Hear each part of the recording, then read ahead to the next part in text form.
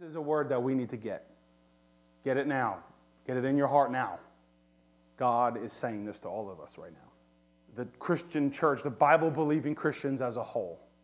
Who is for the Lord?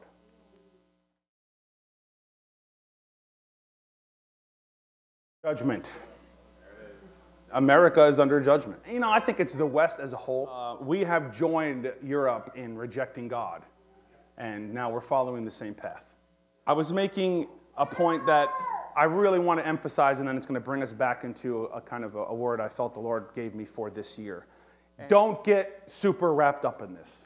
And I know that it's like, what? This year is going to be so crazy, so much, so tumultuous. You can't trust anything you see. You got to be careful. You're going to see so much propaganda from everywhere that, first of all, don't run with anything that you just see one thing and run with it. Do not do that. But the reason why I'm saying don't get so wrapped up in it is this. It can be easy to get distracted, and we can get so taken up in this, and the truth is, I think we need to stop. First of all, the right itself has so turned me off in the since October 7th. I don't even know if I want to be considered a right-winger anymore. And I think the lesson for us is we need to disconnect ourselves from that right-wing political influence. Not to say we're not right-wingers. We're right-wingers for one reason. We're Bible believers, and I think I ended last week with saying, 2 weeks ago, saying the line, Chuck Missler's line, my favorite thing ever. It always reminds me in politics, I am not a Republican. I'm not. All right? I'm a monarchist. Okay? Does everybody get the line? All right?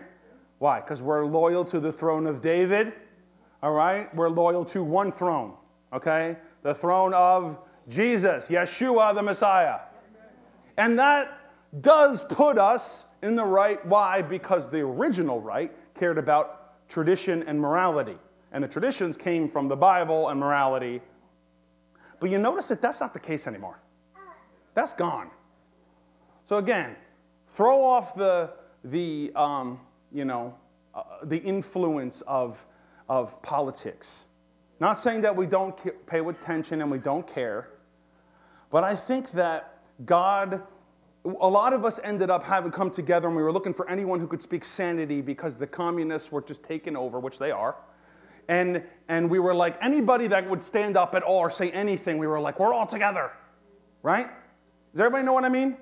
Except for, guess what? God has just blown that to smithereens. And we need to come back to stop listening to anyone who considers themselves right-wing and listen to someone who's teaching the Bible, and that's it. Does everyone understand? The Bible. I am not saying not to vote, but let's not get wrapped up in it. Let's not get obsessed with it. It's going to be easy to do that. Let's not. But let's try to resist getting obsessed. But I guess my main point is stop listening to people that do not have a biblical worldview, period. All right? They don't have a biblical worldview. Turn them off. Stop listening to them. Because they're going to lead you astray. They're going to get you all focused on other things. And I have to say, the right now is becoming like totally conspiracy insanity. It's because we have had some conspiracies, not hidden, by the way, right out in the open. And now, everything, okay, is a conspiracy. Everything in the... Everybody notice that? And I've always been one who pays attention to those things. And there's been a lot of right ones. But now, I think they're literally going insane. They're losing their brain. I'm telling you, stop listening to these people. I think the Lord is bringing a judgment on that. And we need to just, no, the Bible. God is weeding all. You cannot listen to these people. You cannot. They're wrong. They do not understand the Bible and what God is doing. I'm feeling in my gut. I'm in my Twitter feed, I've had to cut like 150 people of people I used to actually listen and cared what they had to say. And I hope, that happened to anybody else? Anybody that you followed for a while and now you're like, I cannot listen to these people. They're insane. God has totally cut them off. Because they don't have a biblical world view. And now the Lord is testing us. Are you going to listen to the world, the influence of the world, or are you going to be led by the Scriptures? And that's really the main point on this that I want to make. Let's be biblical. When it comes to politics and the election this year, let's be biblical. This is a word that I feel, and this has to do with why I just went to there. Because it's this word, I cannot get this passage out of my head. I feel like this is something for us, but not just for us. I feel this is happening to the church as a whole. As the writer of Hebrews, who I believe is Paul, said, everything that can be shaken will be shaken. And as Peter said, judgment begins with the house of God. And that is happening right now. In every denomination across the board. I feel like this year we're going to see it way more. And of course, we've been seeing it since October 7th. All right, since we hit another phase of Bible prophecy, the next phase. I have come to cast fire upon the earth, and how I wish it were already kindled. But I have a baptism to undergo, and how distressed I am until it is finished. Do you think that I came to grant peace on earth? I tell you no, but rather division. In Matthew, it doesn't say division. Guess what it says? A sword. Why would Jesus have used that? Because he was bringing them to a passage in Scripture. Moses says, whoever is for the Lord, come here right now. The Levites come forward, and what did Moses say? Take a sword in your hand and strike down anyone who is not for the Lord. And 20,000 men fell that day. And the Levites were given the priesthood because they were faithful to their God. They will be divided, father against son and son against father, mother against daughter and daughter against mother, mother-in-law against her daughter-in-law and daughter-in-law against her mother-in-law. When you see a cloud rising in the west, immediately you say, a shower is coming, and so it happens. And when you see a south wind blowing, you say, it will be hot. And it happens, you hypocrites. You know how to examine the appearance of the earth and the sky, but why do you not examine this present time? But this passage about understanding the sign of the time, put it with, I did not come to bring peace, but division.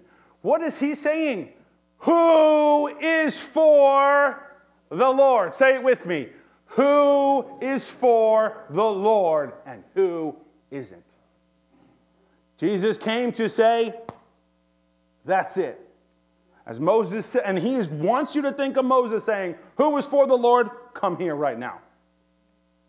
And only the Levites went forward. That's the picture. That's the message. That's what Jesus is saying. And he's saying to them right now, how come you can't see it? What I'm here to do. I'm not here to make everybody happy. I'm here to separate who is for the Lord and who isn't. I feel like this is a word that we need to get. Get it now. Get it in your heart now. God is saying this to all of us right now. The Christian church, the Bible-believing Christians as a whole, who is for the Lord? We are going to be more and more tested in this as time goes on. Compromise is going to increase in every facet, in every denomination, and in every Christian group. We need to understand what's happening. We need to have eyes to see. God is separating. God is preparing his bride. You know, the gray area for Christians is being taken away, okay? And God is doing that, okay? God is doing that. Do you know there was all different, we'll use our word, denominations and groups infighting when Jesus came? All wrestling and actually physically warring with each other over who had the right interpretation. The Romans were invited in because the Sadducees and Pharisees kept killing each other. And then, of course, we had 5 different sects just right there that were going on. The teachers of the law were a different sect, you know, and then we had the Essene sect. So we kind of think they were all on the same page. No, they were not. Jesus came to say, forget this nonsense. Who is for the Lord and who isn't? Who is going to come back to the Scriptures? Remember, Jesus said, your accuser is Moses in whom you've put your trust. Jesus said, if you listen to Moses, you'd be with me. So I want to say it to us. Let this get in your heart. Who is for the Lord? Stop, disconnect from things that are messing with your mind and understanding, separating you from a true biblical worldview. Stop And that's what I meant by the whole political thing. Just because it's a right-winger or just because it's someone who's, does not mean that they're good. Actually, a lot of them are poison. A lot of them are poison. And you need to recognize it. Come back to the Bible. If someone out there is teaching the Word and cares about the Bible as their foundation and what they're saying, you can listen to them. Okay? But that's it. Because a lot of us have been very influenced by the wrong people. Okay? So God is separating. God is separating. Now, the family part. A lot of you, like I said, experienced that during COVID. When Jesus said this to his listeners at the time, each one of them, they had to live that passage. And I think now, remember, where our loyalty is at. To the Lord first. To the Lord first. And it's going to be tested. That brings me to this. Doctrine matters. Those staying away from doctrine and theology because that just separates and divides are now paying the price that most of their people are lost. Most of their people have no idea what's going on. The church's number one job is to teach the word and to make disciples. That's the number one job. Then there's other things that we're supposed to do too. Our number one job is that. If your people cannot discern what's going on based on the word, you failed at your job. And a lot of people don't like doctrine because it's boring. What, the Trinity, I know it's three, but my brain, it's too much doctrine. All that, what is this camp and what, I can't, premillennial, postmillennial, what are you talking about? It's just too much doctrine. Guess what? It matters. It matters. We're now seeing the fruit of what happens when you don't teach the word. And I am not just talking about one group. We came out of a group, really our church was birthed out of a great revival that God did in the 90s. There was a lot of awesome things, but one thing my dad always had a major problem, and then as I grew up I saw it too, was they're great with spending time with the Lord and great on things of the Spirit, but their biblical understanding is a joke.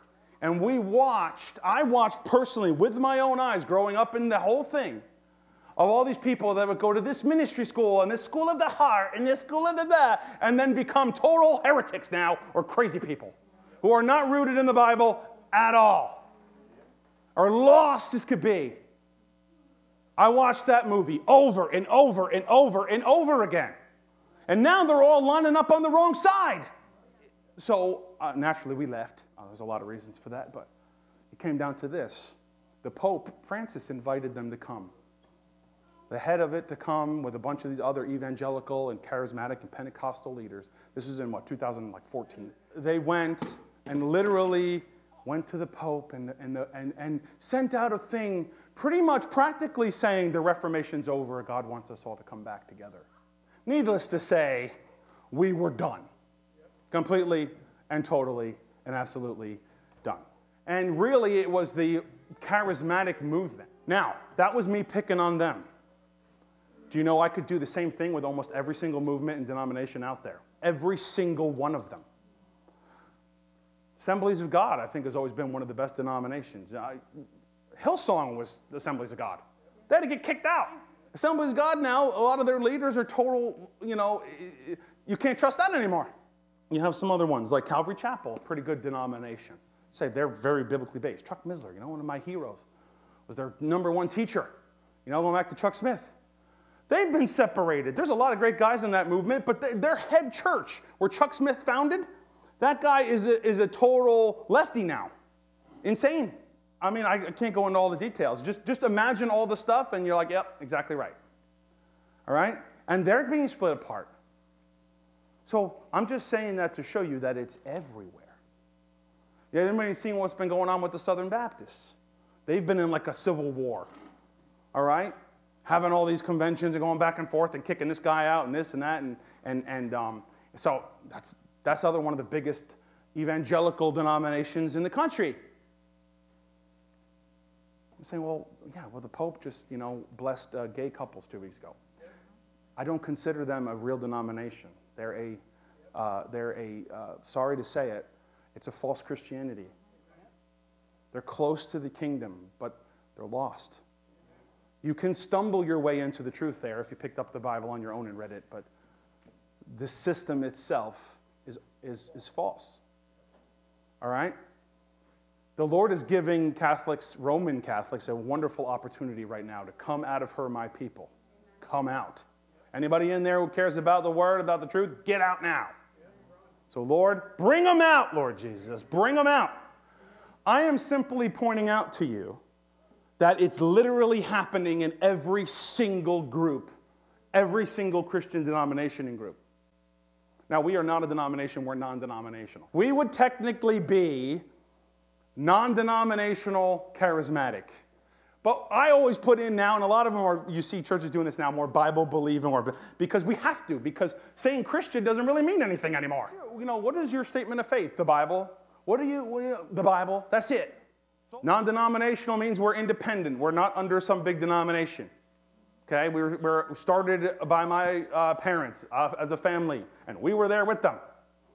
All right? In the living room. Remember the living room, Trav? That's the independent part. Now the charismatic part.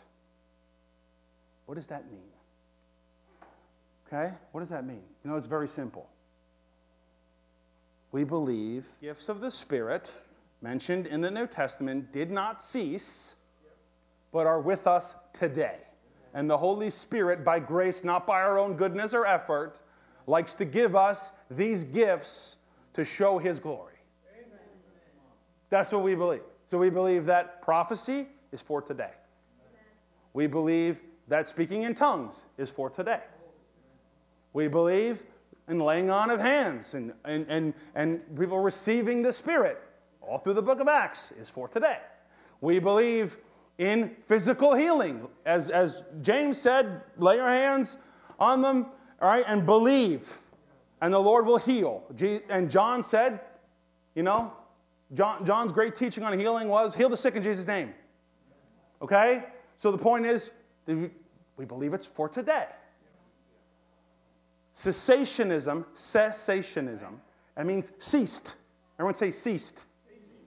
Because they believe that the gifts were for the first century church, because all through the book of Acts, all through the New Testament, and then they ceased. They stopped once we had the written word. They stopped. And they're not here today. I believe that's heresy. You can't make a single biblical case for it. All you can do is point out the crazy people. And man, you can do that all day long. I could do that all day. I could point out the crazy people. I've been around this a long time. I've witnessed a lot of crazy people. And then all the straight-laced, you know, evangelicals who are cessationists, they're much better off than us crazy charismatics. They're the most ignorant mass who trust in this world, hocked up on every kind of thing. They don't believe in healing. They run to the doctors. They are a mess. And their younger people are leaving the church in incredible mass. And they're not able to get the next generation at all. That's what's happening to them. So, are we the crazy charismatic people who speak in tongues and prophesy and all that and flop around on the ground? Yeah, we are. Okay? Yes, we are. We are those people, guilty as charged. All right? Now, because I've witnessed a lot of craziness, I have seen the most impactful thing for a person is going back to, what did Peter say that the apostles in the book of Acts must give themselves to? The teaching of the word and prayer. We focus on teaching the word. The gifts are with us. But there's also the problem that happened. In a lot of groups, they go off into, they go in reaction mode. So then they go too far with one thing and make it all about that. The charismatic, now there's a lot of great charismatics, wonderful ones that aren't like that, okay? But, and you could throw the Pentecostal movement right in there with them. They're kind of both. I mean, the Pentecostals are charismatics with suits on nowadays. It's not that much different. That would be your Assemblies of God, your, United Pentecostal.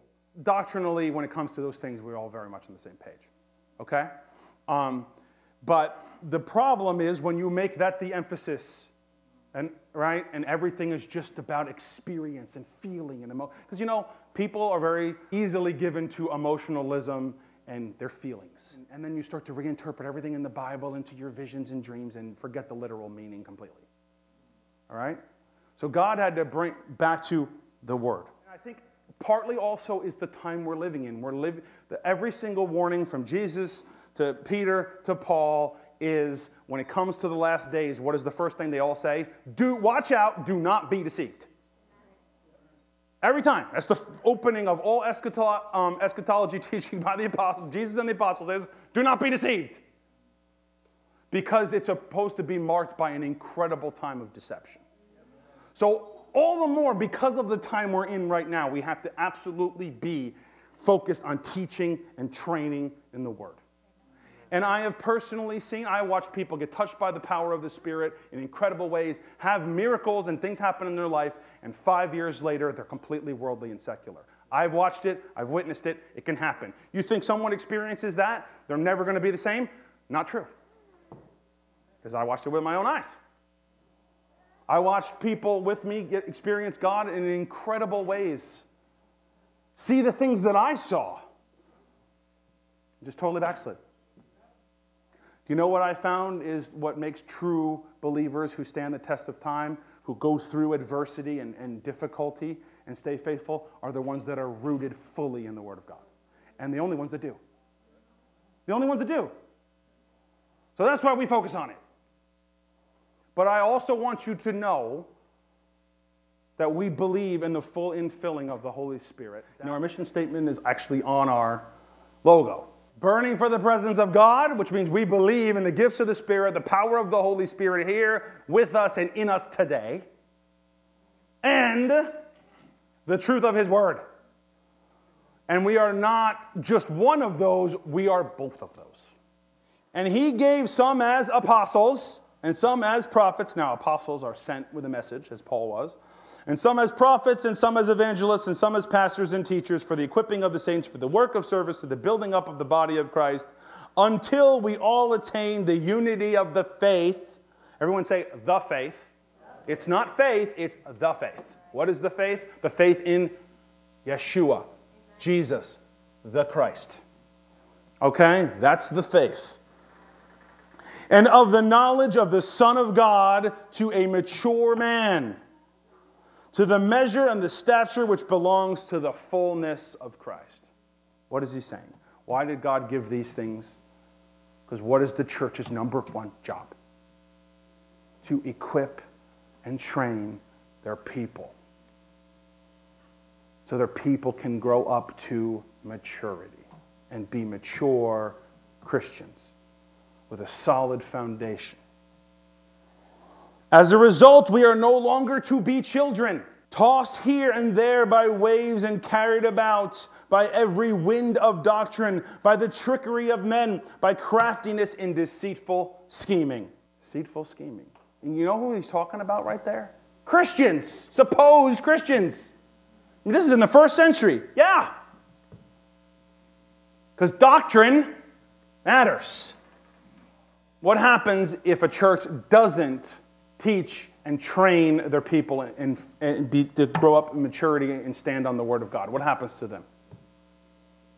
They're little children who get tossed back and forth by every new thing that comes along, and anyone who has a charismatic appeal and speaks well, they can twist their mind in a second.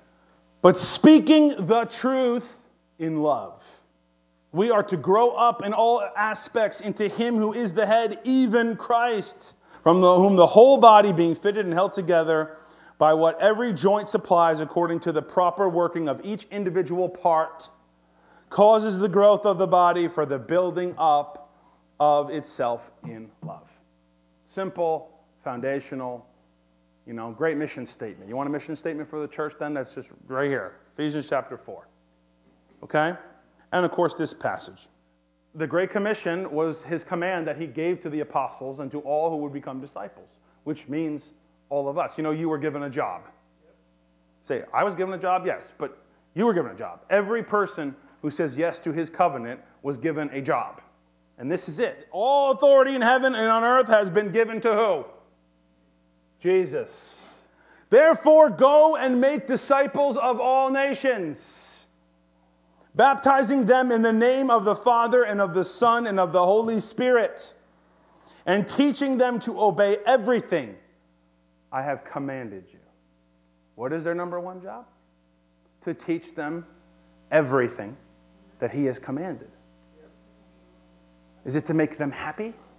Is it to make them have nice well-being and a good job and a good life and a retirement plan? Is that your job? Is it just to be on the street and just feed people? That's not your main job. No? You know what your job is? What the church's job is?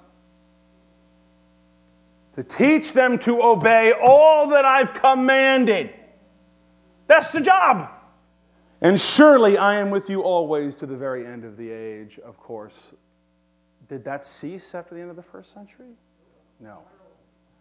Okay? So, this is the Great Commission. This is all of our jobs. I would say this is my job. Some of you are like, I don't know if I'm up for that job. Well, it's still your job. You're a Christian. What do you mean? Your job is to become a disciple and then to think about how you can help others become a disciple. Okay? A disciple of who? Christ. What does disciple mean? Discipline. The discipline of Christ. Therefore, dear friends, since you have been forewarned, be on guard so that you may not be carried away by the error of the lawless and fall from the secure position. He's talking about doctrine and false teachers there. That's the whole context of 2 Peter. So I left that part in there. But in contrast, this is what the church, he's talking to the overall church here, all the believers at this point. But grow in the grace and knowledge. Everyone say grace, and knowledge of our Lord and Savior Jesus Christ. To him be glory both now and forever. Amen.